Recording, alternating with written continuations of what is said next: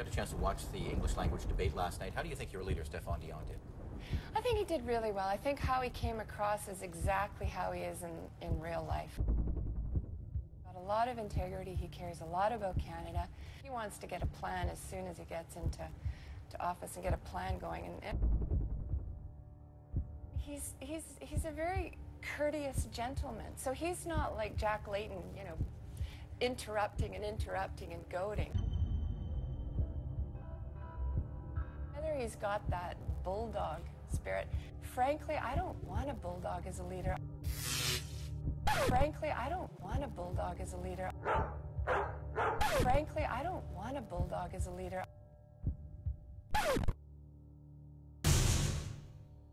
There's one thing we haven't mentioned today, and that is the NDP don't have a candidate in this riding. And that's too bad, because no matter what you think of the person, he actually was able to offer some strong points, especially on electoral reform. There are people in this riding now who might have been inclined to vote NDP and now have no home. And that's too bad. But what it does do is those people who are inclined to vote NDP, please don't stay at home, because you actually have extraordinary power now in this election. NDP votes can affect the outcome of this election. The number you have dialed has been changed. The new number is... Please note, the new number is...